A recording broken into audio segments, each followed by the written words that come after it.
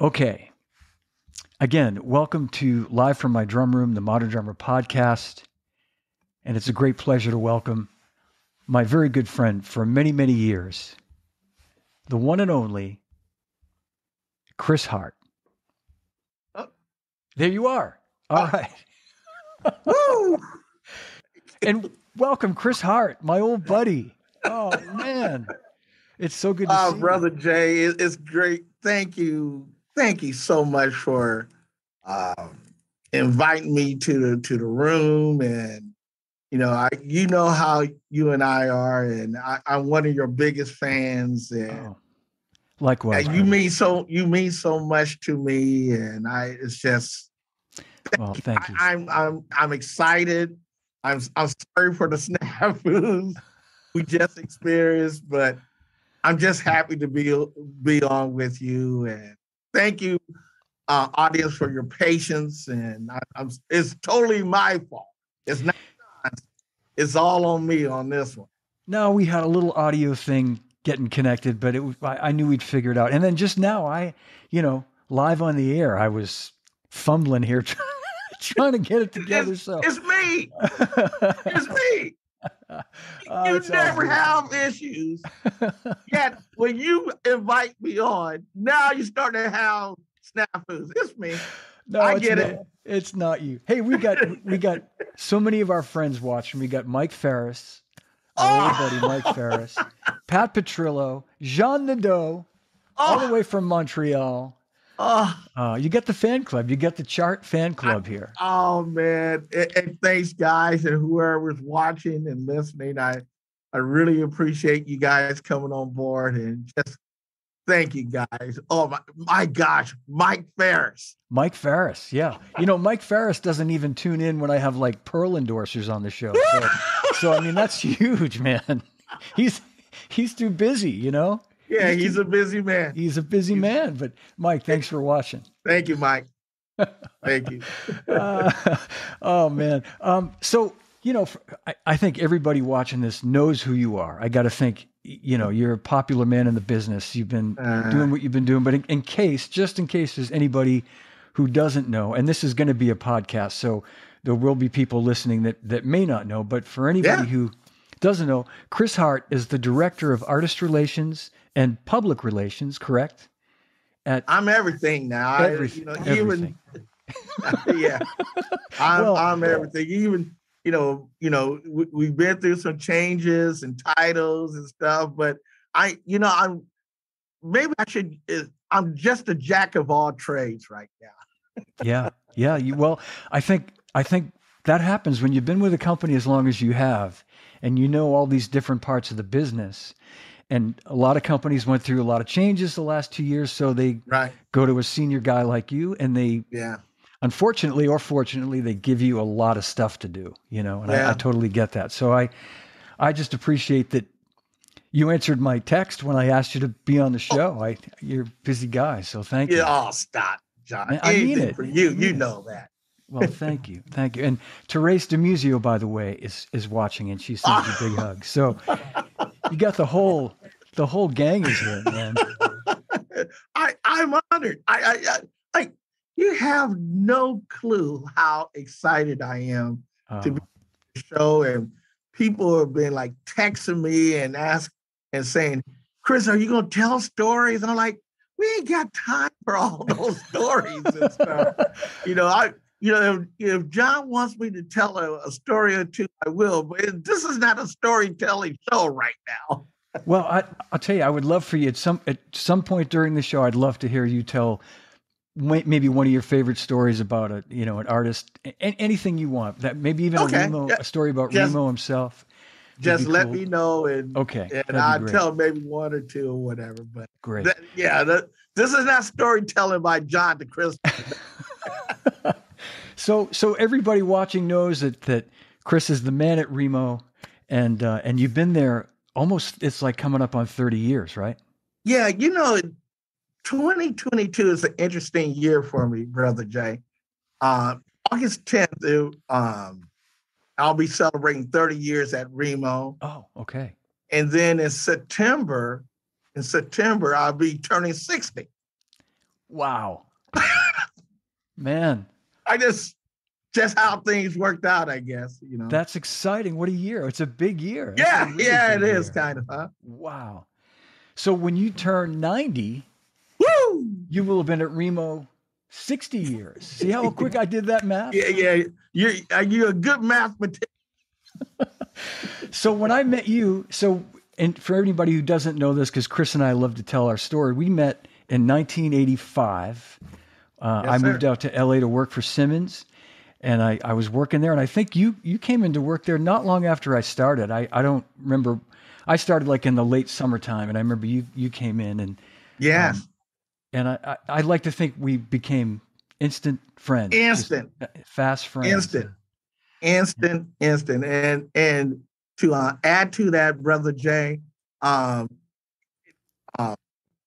it's really amazing because what happened was, and I don't know if you remember this, but in 1985, PASIC was here in Southern California.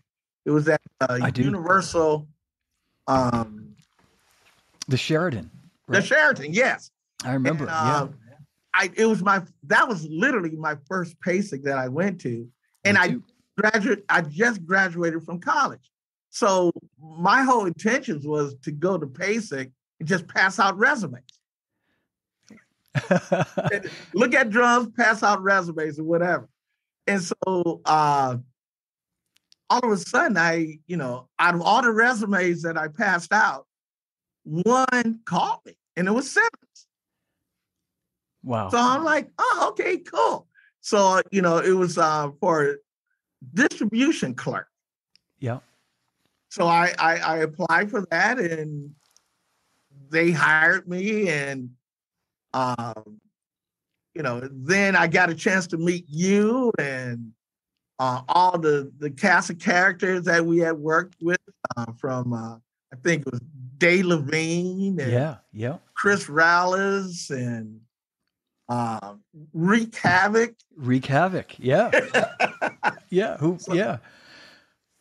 So it was interesting, but I gotta say to your audience, I admire this man because I did something that I am truly grateful for. He actually stood up and almost lost his job because he went to bat for me because he wanted me to have a promotions at Simmons. And Brother Jay, I would never forget that. I'm indebted to you, and just thank you. That experience was like, first real experience in the music biz, but you're a part of that, and I'm grateful for that. Oh, thank you, brother. I that's so kind of you to say that. I remember that time and meeting you, and I remember that you were fresh out of college and just really excited to be there, really enthusiastic, hard worker, just like today, all these years later, no different. And that environment didn't, I didn't stay that long. I stayed a little over a year, and I'm not sure how long you stayed, but yeah, a lot of us. It was around there, a little bit under you for sure. Yeah. And the nice thing is, like you said, you and me and Chris Rallis and Wreak Havoc and a couple other guys sort of stayed in the industry. Dave Levine stayed in the industry, and we'd see each other around. And then I remember, it must have been just a few years later. I guess maybe by that time I was working at Zildjian.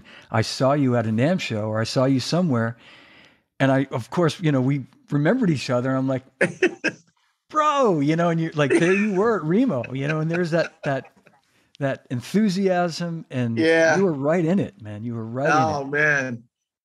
So I totally remember that as well, Brother Jay. And we, it's almost like, no time has passed. We just, I know.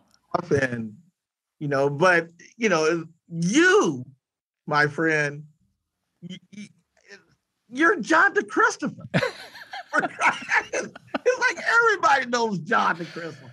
Everybody knows Chris Hart. Come on, everybody who's somebody knows Chris Hart. I'll tell you. and you are a hero around my house, especially for my granddaughter who loves her Ah, pink drum heads. I gotta just say that she just yeah, over the I moon. don't want to. I don't want to sound sexist, brother Jay. I was just hoping it was for granddaughter, not for you.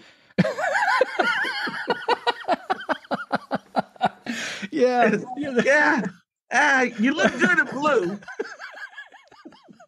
Pink, I don't know. yeah. That's not really my color for drum heads. I like the Yeah, good old coated ambassadors and the there you clear. go. Yes, sir. Oh man. So I know these last couple of years have really been a challenge, and I'm just I'm just glad to see you and so many of our friends have made it through, and I can only imagine now too. Now that you're wearing all these different more hats, it's just going to be an even more demanding job because you got to be, and I know you're leaving today. You're going to see our friend Ash Sohn. Yeah, Uh, so you're off to a show tonight, and yeah, it's the yeah, job of artist relations. yeah. And is like I said, far as like, you know, I, we're working more as a team here at Remo, and my title has changed, slightly and stuff, and but I'm doing more things, and trying to use some of the knowledge and relationships that I have to, help the company and all and stuff, and it's different times, it's interesting times, and that old saying, brother Jay, sometimes change is good. Yeah, Yeah, so I'm getting there and stuff. We got a good department. I'm still so I'm not out of AR. So I'm just letting you know that. yeah. But we have like our old friend, and he's back with us now. Bruce Jacoby. Oh, I didn't know Bruce was back. Yeah, Bruce is we finally Oh, got Bruce back, and of course we got Roger Johnson and all. yep, So we're all there, and we're all trying to do our stake to help Remo and maintain the professionalism and the quality of service, and relationships with not only with artists but the public as well. yeah, yep, exactly. I mean, it's relationships are a huge part of it, and Yes. and you're the face of that, and that's a good thing. I hear that. I hear that, but No, but I'm not. I'm being totally real about this, Chris. That's a really good thing for Remo, and we're going to talk about that too, about Remo the company, but we'll talk about Remo the man, who I know you're very close with. But I don't know if I ever told you this, or if people watching know this, but I actually used to work in artist relations. I used to dabble in it myself for a little while, so I know what you're talking about. It's a little bit, just a little. a little bit, yeah, and I people tell me I was not very good at it, so I stepped away, and that's when I became a podcaster, and that's really what my life's work has become. Hey, brother Jay, you're setting the standards for many of us. Wow. Oh no, man, you're. But I don't know if I can do podcast. I can get a mic setting straight on my computer, let alone do what you do.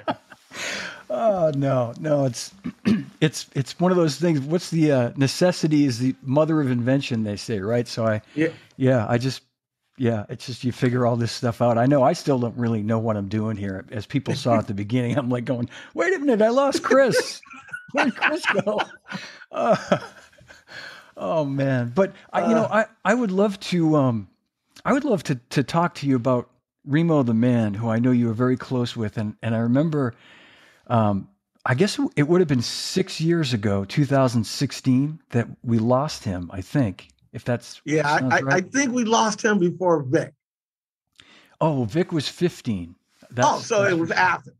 I think it might have been, and I remember. I got a reverse. Yeah, and those guys. Well, we can talk about their relationship too, and but I remember you came out to New York to the cutting room, and you had a special day to remember Remo, you and Bob Yerby, and you guys did this incredible presentation. I mean, it was so moving. It was amazing. And I just love to hear like how Remo influenced you at your job, because he, like Armin Zildjian and Vic, the founders of these companies, they were like the Chris Harts and the John DeChristophers, the artist relations guys before, and before even Lenny was at Zildjian, Armin was doing that job. And so what kind of was there like advice that Remo gave you? Did you ever like go to him and say, I need your advice on something? Or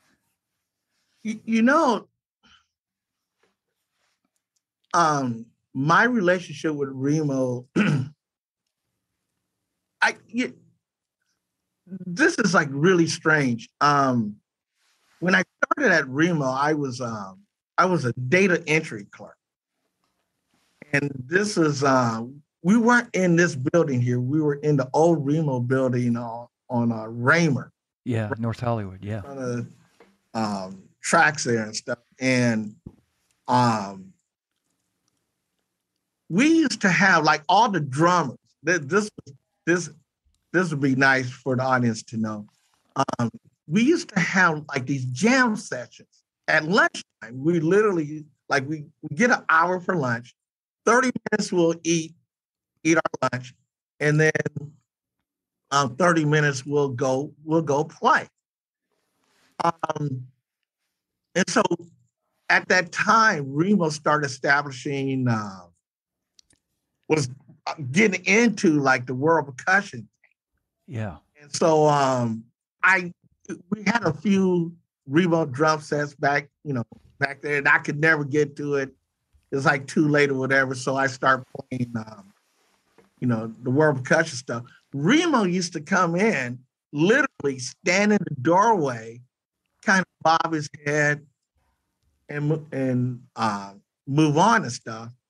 And then maybe I think a year and a half later, Remo called me into his office. Now, what's the crazy? No, let me back up a little. And I know I'm going to condense this story because I know we don't have much time. No, that's okay.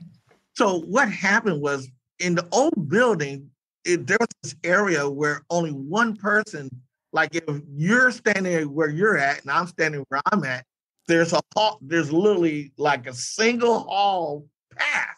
You have to let one person go before the other person can go. Two people could not walk on this pathway. Yeah. So I was about to go to lunch, and Remo is at the other end. and so I'm like, I saw him like, come on through. And then Remo's like, no, you come here. I'm like, no. You come. And so we're doing this. And Remo, Brother Jay, Remo says, no, I need to speak to you. Oh. And so I went up to him, and he said, well, were you about to go somewhere? I said, well, I was about to go to lunch. And he said, well, when you come back from lunch to my office, and I need to talk to you. And so, like, oh my gosh. So, yeah. Brother Jay, that was the worst lunch I ever had. I'll bet. It was the worst lunch. I went to I don't know what they call it on your end of the coast, but on our end of the coast, we have like this place called Carl's Jr. Oh, sure. Great burgers, man. Yeah. So I got I got like a chicken sandwich combo. Brother Jay, I took maybe 1 or 2 bites and I threw everything away. So I go back into the I go back to the office. I go directly to Remo's office. He's sitting there. He said, oh, come on in, and close the door. Oh. And you're thinking, oh, no. And so I'm like, oh, here we go. and so I go in, close the door, and he then proceeds to tell me, hey, I can tell that you have some knowledge in world percussion as well. Um, we're about to start our world percussion line, and I need a guy to manage the world percussion line. And so I'm promoting you to the marketing department. You're going to be the marketing manager over world ethnic percussion for Remo. And Brother Jay, I don't know Remo. I don't know if he's kidding, if he's serious. And this is literally my first formal, conversation with the guy. And so I'm looking at him like, wait, are you serious? He said, yes, I am. I'm serious. Remo didn't kid. He doesn't really kid. He didn't joke around much. No, he's not a jokester.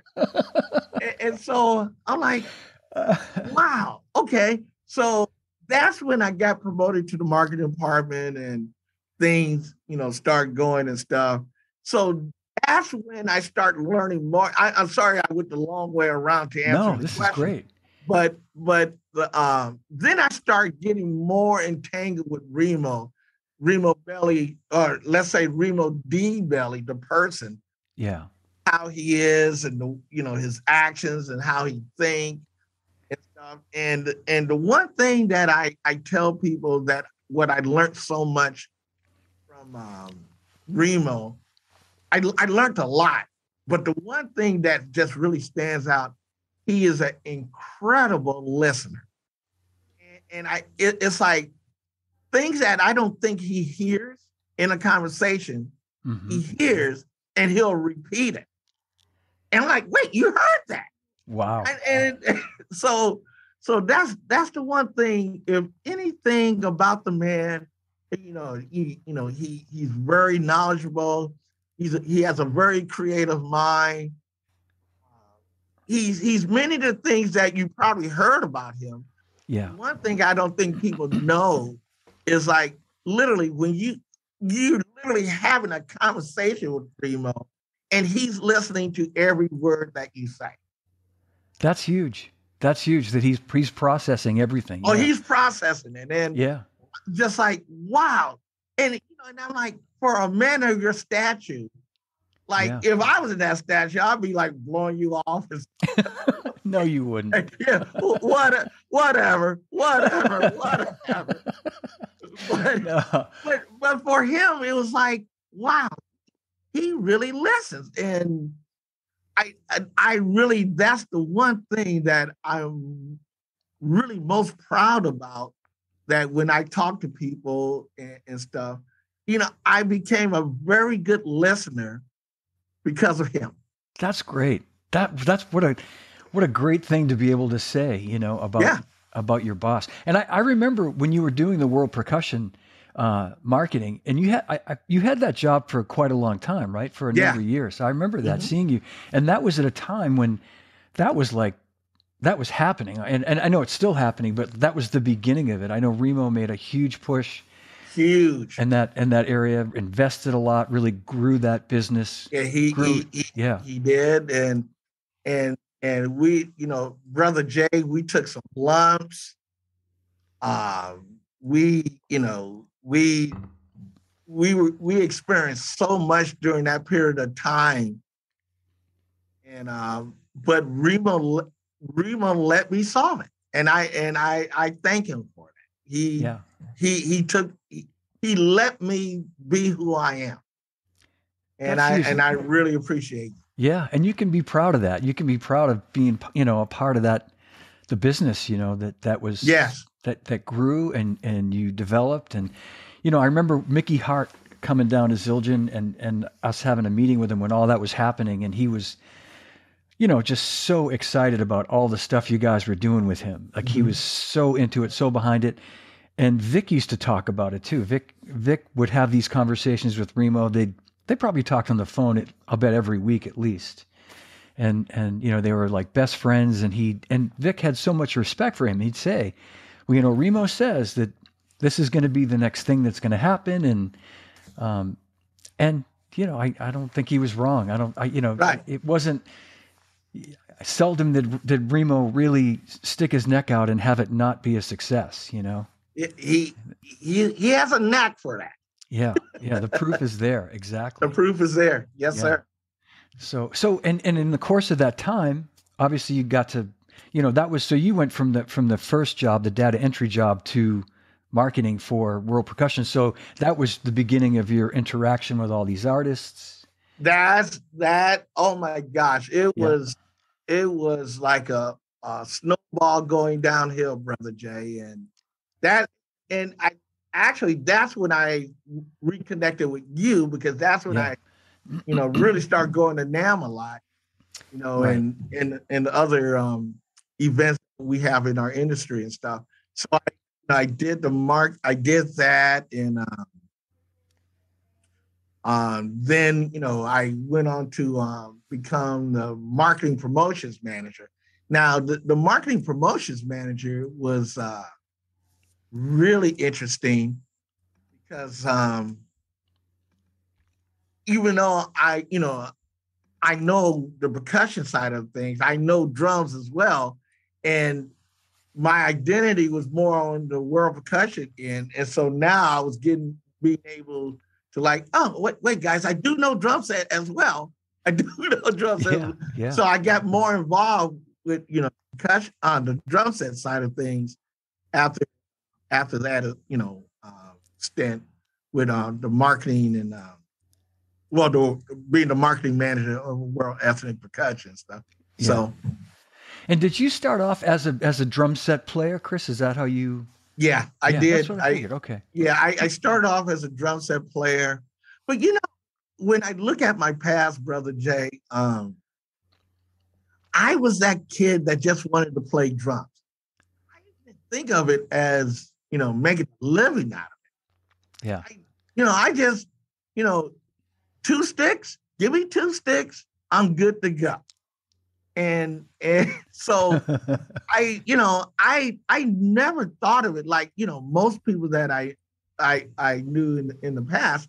Everybody was like, oh, I'm gonna become um, John Bonham or whoever Yeah. and stuff. But I never thought of it in that sense. I just like playing drums. And I didn't care what kind of drum it is. That was my thing. It's just I want to play drums. Now, once I was getting older and stuff, and I started, just like you and all of our cohorts and stuff, we all wanted to play in bands. I played in millions of bands and stuff, and I did my run with that and stuff, and but somehow I think, like, when I was in my,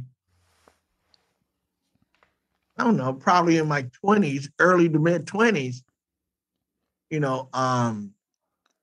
I just said, if I don't make it as a drummer or whatever, I want to be at least in the business.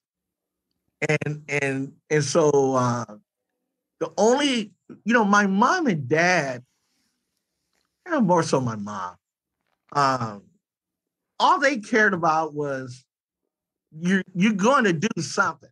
You're not going to just sit around or whatever. And my dad wouldn't let me anyways, whatever. So but it was just trying to figure out what I wanted to do. And I had a plan A, I had a plan B, and I just did it. Yeah. Here I am.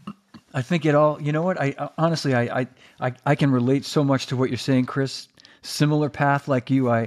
When I met you out in LA, I'd moved out there because I wanted to pursue playing the drums, but I'm a couple years older than you. So by the time, end of 1985, I'm 25, and the whole playing in a band thing isn't panning out the way that I thought it would. No surprise. I wasn't the only one with that idea out in LA, and like you said, things, I started thinking more about the business side of it and the industry. And I honestly, I recognize that in you. You are I've told you this before too. When we worked together at Simmons, you wanted to learn about everything. You had questions, and, you weren't obviously just a guy coming in there, a drummer by, a guy just working a day job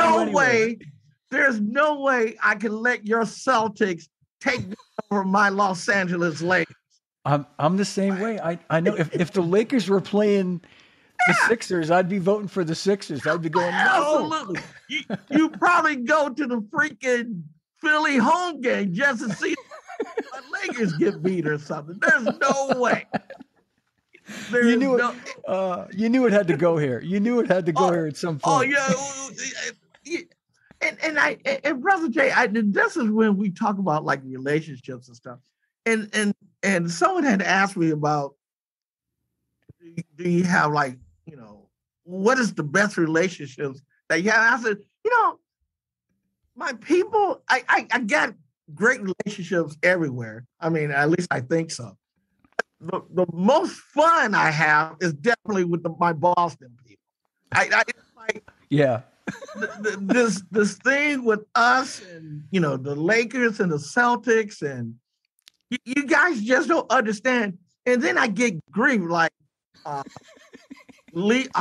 There's a guy here. I don't know if you know Leon Mobley. Oh yeah, sure. Yeah, So from Boston originally. Yeah. yeah, he's from Roxbury. Yeah. Yeah. Yeah. And so, I get on his case, and I get on, and oh my gosh, don't let me even start with Neil Larrabee. Oh yeah. Well, you had to jump in one time on that one and stuff. Yeah, exactly. Well, I remember when Rick Drum worked for Remo. I met him when you and I met when we were working at Simmons. I met Rick. He was working at Remo. And I remember us being comrades, immediately because he's a Celtics fan. And it was like in the 80s and the heyday of all that stuff. And he'd call me, when we got to know each other, he'd that voice Rick Drum has, he'd go like, yeah. I'd hear his voice in the other end. John, what happened last night? Have they ever heard about playing defense? I mean, geez, but and we get into this whole analyzing the whole game, it was so funny. By the way, Jeff Hamilton is watching right now. I know. Talk about legend. You said he's on? He's watching. Yep. He's watching.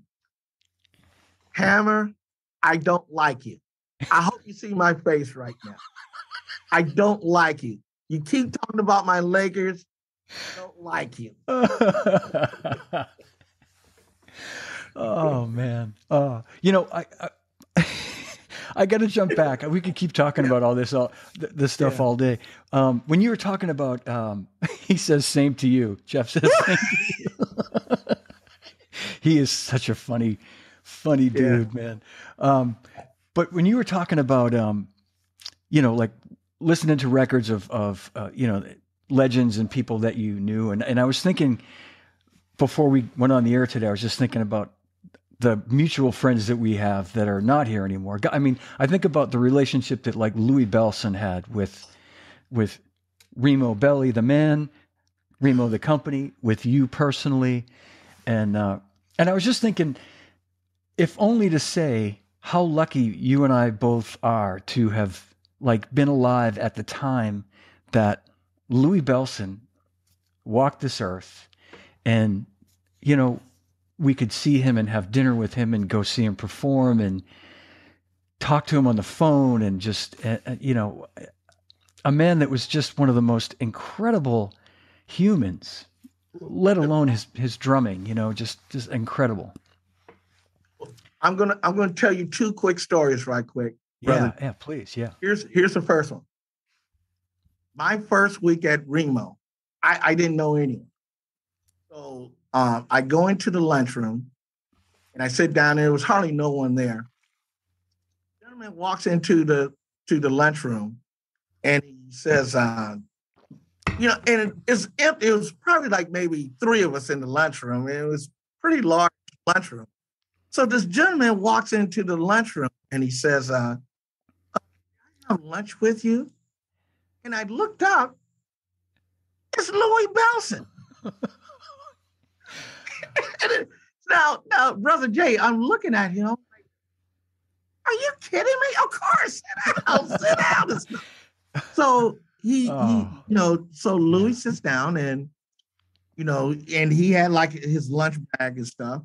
So he's pulling out his food, and him and I were talking and eating. It's like, "Oh, is your first time?" I'm like, "Yeah, I just started this week, Mr. Bellson." And Louis said, "No, just call me Louis."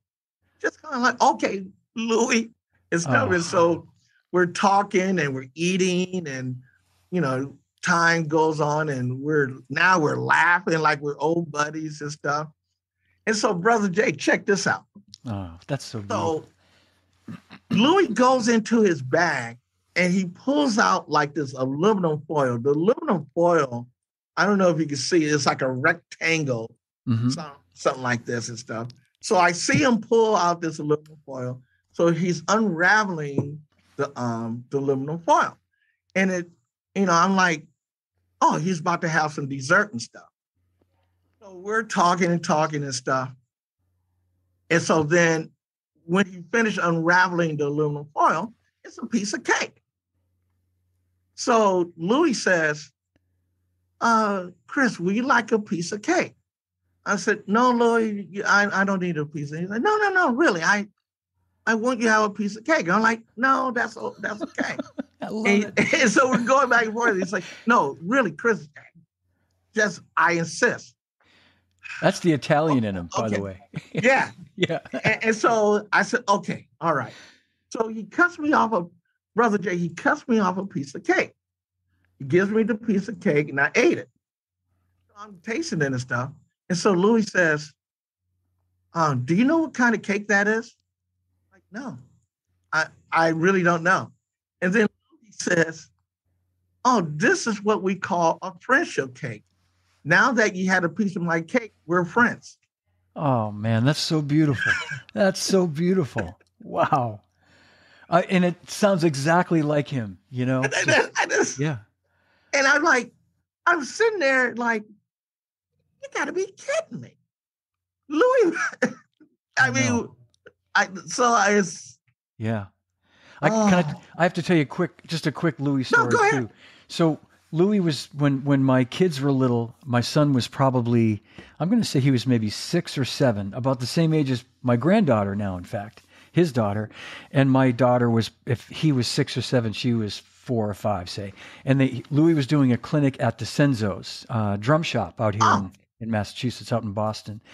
And it was in the wintertime. It was actually at a high school. I brought my kids. It was a Sunday night.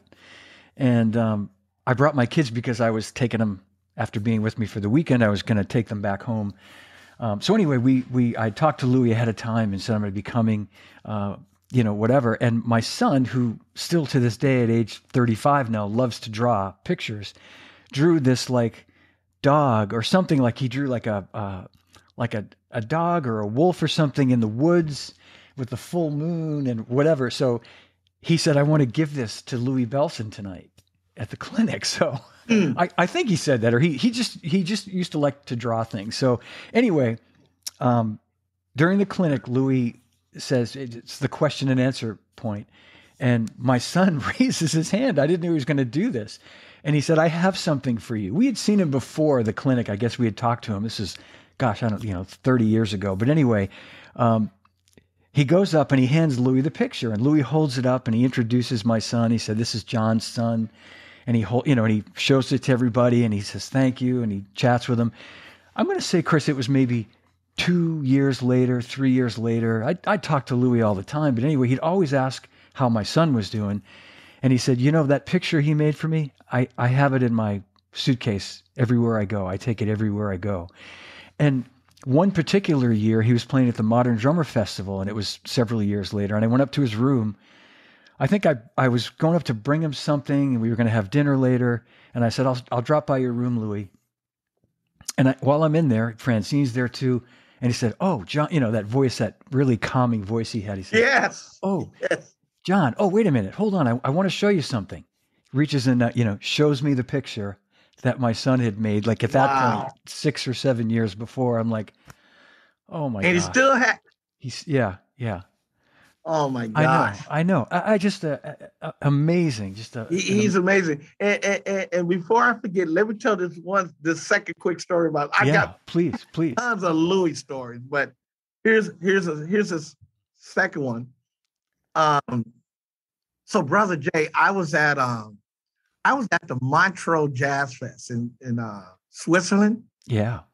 And so I'm hanging out, and I went to this stage. Now this stage is like literally like near the water and stuff. And I'm waiting. I'm listening to this one band, but I'm waiting for the next act and stuff. And someone comes and taps me on the shoulder from behind. Turn around, it's Louis. And I'm like, wait, look, what are you doing here? Oh, Chris, I'm sitting there with this big band tomorrow, but I'm just walking around, just checking out the acts and stuff. Oh, okay. And so we continue to talk and stuff. Now, we're standing on sand. And I'm tapping my feet onto the sand, and I'm making like these swishing sounds, like how you take brushes and you do the swipes and stuff like that. And Louis is standing right next to me, and he's hearing it. And so the band that was on stage finally stopped and stuff. And I'm just playing along with the sand and stuff. And so Louis says, I used to tap dance. And I'm like, wait, you what? I say, yeah. And so Louis started doing the soft shoe in the sand.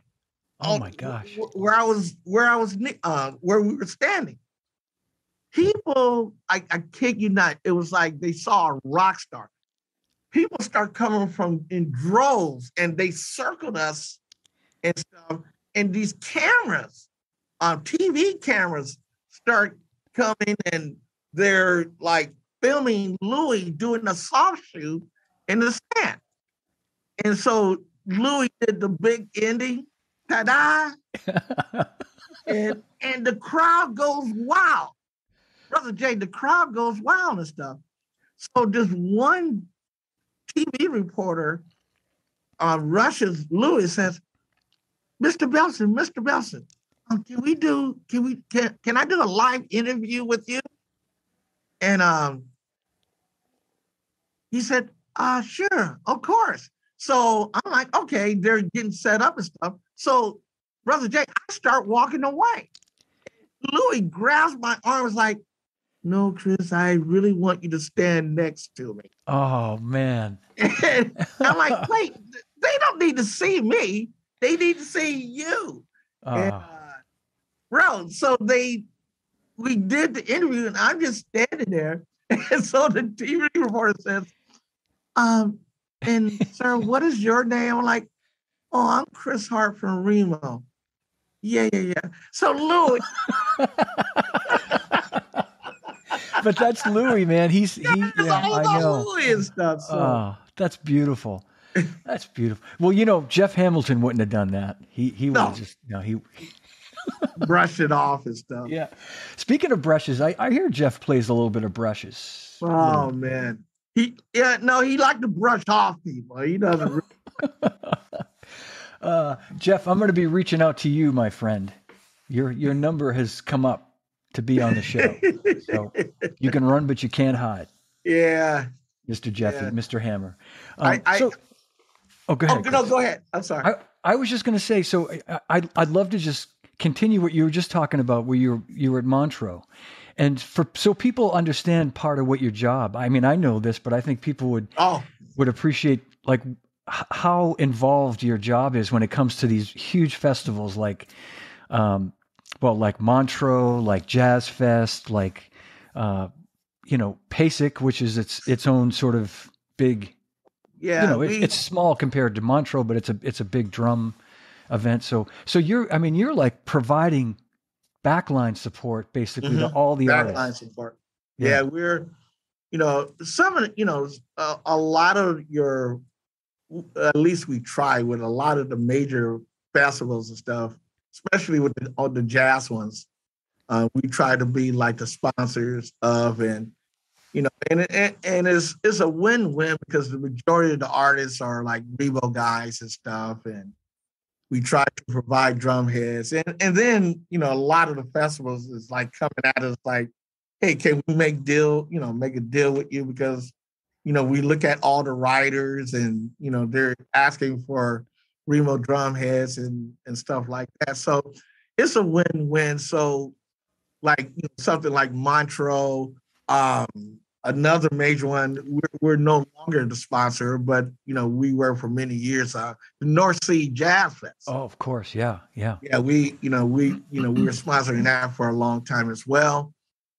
And it goes on, and like when you get like domestically here and stuff, like the Monterey Jazz Fest in Monterey, California. Yeah. Do you do Newport Jazz too? We don't do Newport.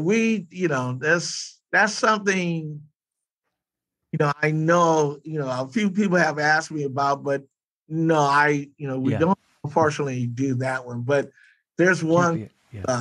Well, excuse me. It used to be called the Playboy Jazz Fest, Oh yeah.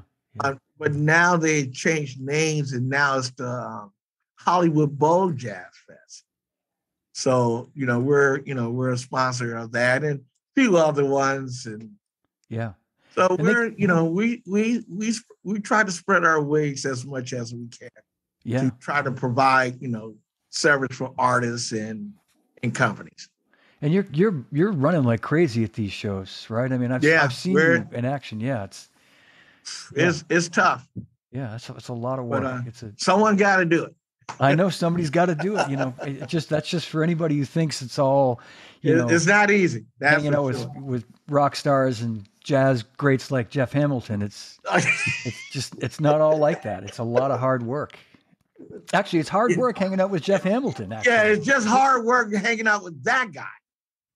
I've had many hard dinners with Jeff where my arm was so sore at the end of the night from lifting up that wine glass. Oh. I had to ice it down when I got back to my hotel room afterwards. So, hey, now, Brother Jay, I think it was maybe 2 or 3 weeks ago. Chris Stanky, the director of arts relations for Sabian. Yes, a good man, very good. And his lovely fiance, Jules Thomas. They invited me. I guess they had a little event. Well, they had a little event at their home and stuff. So me and Gabriel Lorenz, we went over to hang out and stuff. And I did it because Chris told me that Jeff Hamilton was going to be there, and Gabriel Lorenz wanted to see, Jeff. So we went over, hung out, and sure enough, Jeff came. And between Jeff Hamilton and Andy Zildjian, they gave me the most grief out of all the people I know, man. It was like they were tag teaming me. Oh, yeah. I get hit from the left from Andy, I get hit from the right from Jeff, and then they went all night on me, bro. Andy can be brutal. All right, next time I'm going to be brutal. there. I'm going to be there. I'm going to be there to support, to back you up. I need it because those two were like, the dynamic duo. They were going at me, and this is after 1 or 2 glasses of wine. I'll bet it was good wine though. If Jeff was there, good wine. It was good wine. Yeah, it was. He doesn't mess around with that stuff. Yeah, Andy and Jeff just went at me and stuff. So especially Jeff. Yeah.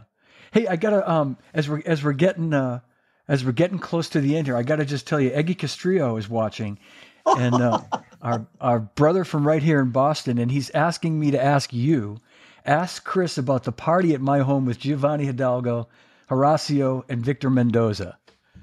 Must have been after one of the Berkeley percussion weeks, I'm guessing. Some years ago. Years ago, we used to. Excuse me. Years ago, Remo used to sponsor. Percussion Week. Percussion Festival. That's what. Yeah.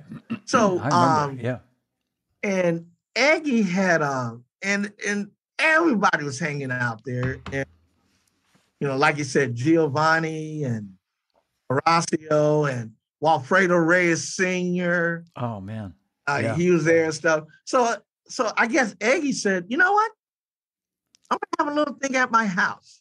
I want everybody to come. So we went to hang out at Aggie's house, and it was the party of parties, brother. I can only imagine what those Jesus guys, man. Oh my gosh. It was just like, oh my gosh, you guys are killing. And you had to work the next day, right? Yeah. What those guys don't realize is like, you go back to your hotel, right? And the next day you got to get up at whatever time and be there for the clinic and set the stuff up. They don't care. They don't care. Yeah. They don't care. I know. No. See, again, folks watching at home, this is the stuff that As I mentioned earlier, Chris might remember, I used to work in artist relations a little bit. I dabbled a little bit. And I remember A lot. but I remember those hangs where like you're going, man, why did I Why? do that? Why did I? Why? I know. Oh man. Oh, and Eggy's saying the Chinese restaurant. I can only imagine. It sounds like it was Yeah. Mai Tais. I tell you later, it's about a dog. Oh. All right, we'll save that when we're off the air. It's about a dog. Man. Brother Jay is classic though, but it's about a dog. Oh man. I gotta squeeze this one in too, because I know. Yeah, please. Dean Anderson. Remember Dean? I sure do. Yeah, absolutely. Yes. So Dean was when I talk about my Boston foes, like you others, Dean was notorious on me, bro. Dean used to like kill me majorly and stuff. So I'm gonna make this real short. So when Dean retired, Dean was the chair of percussion at Berkeley, everybody, if you don't know who Dean was. Yep. No, that's okay. Yep. Okay. So when Dean retired, we were asked to do a presentation. And so it was Pearl, it was you guys, when you were at Zildjian, and it was Remo. So we all had our nights. There was a Pearl night, Zildjian night, Remo night. I think they stuck me in the middle between Pearl and Zildjian. So during the day of our evening and stuff, during the day, I see Dean, and Dean is just, regular casual clothes and stuff. And we talked and blah, blah, blah. And everything, Brother Jay, everything is fine and dandy. We get to the evening of the presentation and all. And I see Dean, and Dean is in this tan suit. I'm like, bro, you dress well and stuff. I'm like, oh, this is great. So I'm Brother Jay ain't thinking nothing of it and stuff. So the presentation goes on, and then they bring Dean out, and then they brought me out, and now I have like this plaque that Remo made, for Dean. And so Dean, before I go to the podium, Dean says, wait, everyone, I want everyone to know that Chris Hart from Remo is from Los Angeles, California. Oh, no. Oh, no. And I'm like, oh, no, I know what's coming. And so Dean says, wait. So he pulls off his blazer. He unbuttons his shirt, and he stretches it out. And on the shirt, it says, beat LA. Wow. And the crowd, no, brother, the crowd goes ballistic. So Dean hops back on the mic. He says, let's give Chris Hart some good old Boston lore and stuff. And he starts this chant, beat LA, beat LA. And I'm just standing there like a nutcase, like, really? You're gonna do this and I have no comeback? Wow. And you were giving him a plaque too. And I'm giving him a plaque. And you're honoring him. Not to mention all the dinners you bought him over the years and all the drum heads. And hey, Brother Jay, you see how ungrateful people are at times? I do. I got to say, I'm not one of those sports fans that takes it to that level, but people out here are nuts with this stuff. Yeah. We're a little nuts on the left coast too. I will. I'll tell you a quick funny story. I told this when Chad Smith was on with me a couple weeks ago or a few weeks ago. The Chili Peppers played at the Boston Garden. This would have been in the 90s. And even though Chad's a Sabian guy, he invited me. You know, we were friends, so I came to the show. And at the end of the night, they just finished like playing their encore, and they were finally done for the night. And they're all standing up front. And Flea, the bass player with the Chili Peppers, you know, comes up to the mic, and he's looking up at the ceiling, and there's all the championship banners hanging. You know, at that point there were 16 hanging, and he says, "You know, I've been wanting to say this for a long time," and I'm just like watching him. He goes, "Celtics suck, Celtics suck, Lakers rule, Lakers rule," and the crowd had been like giving him a standing ovation up till then, and then they just like, "Boo, you suck, you suck." It was like they just turned. You know, it was like. I bet it did. Yeah. Brother Jay, because Flea is a huge lake. Big time. Yeah. Oh my God. Well, Brother Chris, I won't keep you too much longer. I know you got a busy rest of your day, and you're going to see Ash. I'm fine and stuff, and I know there's other topics that you wanted to talk about, and I'm so sorry that I went on this. No way, man. No, we had no agenda. I just wanted to. Yeah, and Brother Jay, people are texting me like, I'm sorry for repeating myself, but tell stories, Chris. I want to hear stories. I'm like, that's all on John DeChristopher. He controls everything. I'm just. I would love to hear another story. If there's one, when people ask me. I feel like I'm on the spot sometimes, you know what I mean? To come up with something, I'll be like, somebody say, tell a story about Armand or something, and I'm like, oh geez, well, which ones can I tell? First of all. Right. And then, it's funny. Like there's like when you're like, but if there's a story you want to tell about one of our drummer friends, I know you were like really close to Ndugu. I know that was a tough one. I'm trying to think of one. Here's one, because I know we're running out of time. It is only because I just heard this, a Beatles song a couple hours ago that I'm still like it's ringing in my head. Yeah. So check this out, Brother Jay. There was we have at least here in LA, we have this thing called Grammy Week. Yeah. And so a lot of the rehearsals for the Grammys is at Center Staging. Yeah. So I go there one week and on one day, I'm sorry. And I always, I have this thing where I go in the drum department, talk to the guys, make sure everything's okay and stuff. And believe it or not, audience, this is a true story. I know it's going to be hard to believe, but it's a true story. So I leave out the back door of Center Staging, and there's just a crowd of people just all out in the pathway and stuff. And there was one that was near the door, and I couldn't open the door. It was so many people and stuff. So they let me out and stuff. And so I'm looking, and I'm looking for like Johnny Lord. Now, Johnny Lord, for those who might not know, is like an integral part.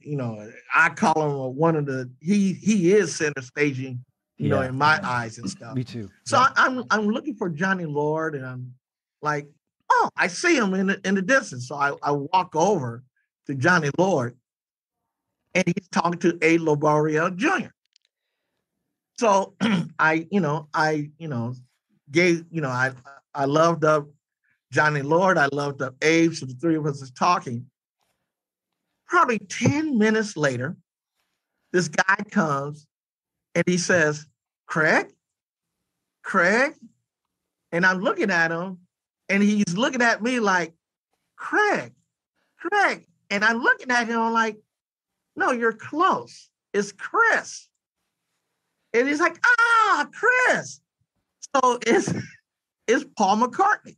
Oh my God. I was going to say, did he have an English accent? Oh my God. And so now John Ford and Mario Jr., they're looking at each other like, wait, Paul McCartney? and so Paul's like, man, Chris, I haven't seen you in so many years. How you been? And stuff like, "Oh man, I'm fine." And and we're talking and stuff, and he said, "Man, well, I saw you walking out the door. I'm doing all these interviews here, but I recognize you. Like I just wanted to come by and say hi to you. Is everything okay?" I'm like, "Yeah, I'm still at Remo, still doing my thing. Everything is fine and stuff." And so Johnny and Abe are like, just like, "What in the world is going on here?" and stuff. He said, Oh, and so then Paul says, are you gonna go to the Grammys tomorrow?" I'm like, "Yeah, I'll be there." He said, "Okay, well, hopefully I see you then." I was like, "Okay, I look forward to that." I said, "Okay, take care, Chris. Let me get back. Let me answer some more questions and stuff." So Paul McCartney leaves. He goes back to answer questions. Abe, Abe and Johnny are like, "What just happened?" I'm like, I can't really tell you. I I can't. And Abe was like, "Chris, how he actually almost remembered your name." I'm like, "Yeah, that's amazing. So you had pretty met him crazy." years before, and he remembered you. Yes, it gets That's, it gets worse. So I finish up everything at center staging. I go back to the office. So at that time, the team was me, Matt Connors, and Michelle Torres. oh, sure, yeah. So I'm telling the story to Matt and Michelle about what just happened at center stage. Now, Brother Jay, I can understand them saying, "Yeah, sure, that happened," but believe me, they believe me. I said, Yeah. "No, it You happened." had witnesses though. You had I Abe have Jr. witnesses. Yes, Yep. sir. And Johnny So Ward. Yeah. so uh, Matt, I don't know what happened to Matt. Matt couldn't make the show. So I asked Michelle, I said, "Michelle, if you want to go to the Grammy Awards, you could come along with me since Matt is not going." And Michelle said, "Sure, I would love to go." Next day comes.